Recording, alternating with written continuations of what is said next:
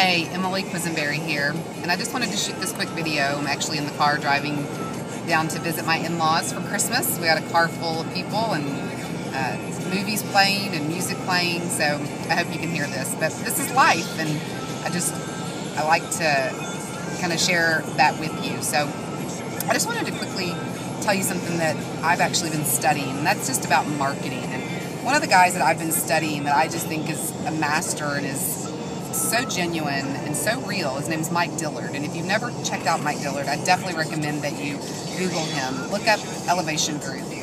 And he actually wrote a book called Magnetic Sponsoring that really absolutely changed the network marketing industry several years ago. So one of the things he talks about is you really need to know who you're selling and what you're selling. Actually, you need to know what you're selling, because most people who are selling, let's say they're selling a product like a health product, or they're selling insurance, and they're thinking that that's what they're selling, that that's the product. And truthfully, what you're selling is the end result.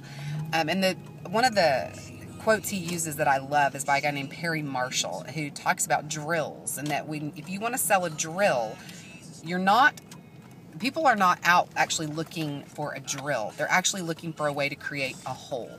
They're looking for an end result. And so if you're going to talk about drills and how to sell a drill, talk about how to create the very best hole possible. So I hope that you'll take that thought and that strategy and apply it to what it is that you're selling. And really think of it with the end in mind. What is it that your customer is looking for long term? Because that will change the way you share that information. I hope you go and make it a great day. See you in the next video.